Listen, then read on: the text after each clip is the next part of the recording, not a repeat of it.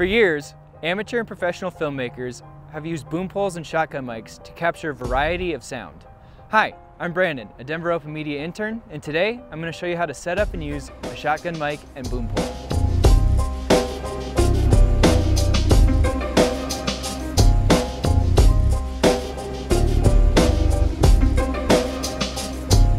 When the silent films gave way to the talkies, microphones were hidden around the set in various props such as fences or flower pots.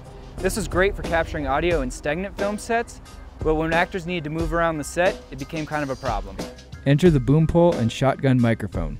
The first noted use of the boom and shotgun mic was during the filming of Beggar's Life in 1928 and was used to film two actors walking down a street while having a conversation. The ideal boom pole is lightweight and extendable. This will allow the boom operator to have maximum control of it at all times. The pole we'll use today is a Rode boom. It weighs about 1 pound and can extend nearly 11 feet. When holding the boom, it's best to suspend it over your head rather than holding it lower like a fishing rod. Keep it parallel to the ground so you don't accidentally drop the mic into the frame. At the top of the boom pole is a microphone mount, where two rubber bands make an X formation.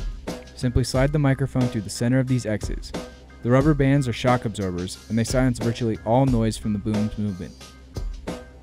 Some boom poles have an XLR cable built into the hollow shell of the pole. If this is the case, there will be a plug at the bottom, and you can plug your XLR cable into that. If not, just plug it into your microphone, and then you will want to wrap it around your pole so that it will stay out of your shot as you're filming. Once you have plugged in the XLR cable to your microphone, plug the other end into your camcorder or audio recording device. Shotgun mics have an extremely narrow pickup area. While this effectively eliminates most background noise, it can also make capturing the audio you want a bit of a hassle until you know how to properly aim the mic at the subject.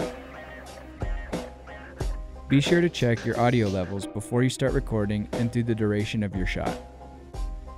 Thanks for watching this video. If you liked it, be sure to like and subscribe. If you'd like to see more videos like this one, be sure to check our page every other Saturday for more upcoming content. Thanks, have a great day.